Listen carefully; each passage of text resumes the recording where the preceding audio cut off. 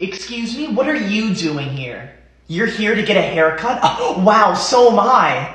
Wait a second, I want to get my haircut first. Pick me, please, pick me, pick me, pick me. Yes, you get to wait while I get my haircut. Okay, so I want my hair to be cut by exactly 1.37 inches, and I would like a mullet with a mohawk and a ponytail. What's that? You don't think it'll look good? Actually, it'll look great. You are just jealous that I have more style than you. Stop being rude to my customers.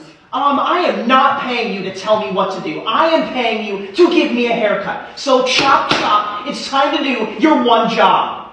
That's it. You are not getting a haircut. You are an ungrateful little brat.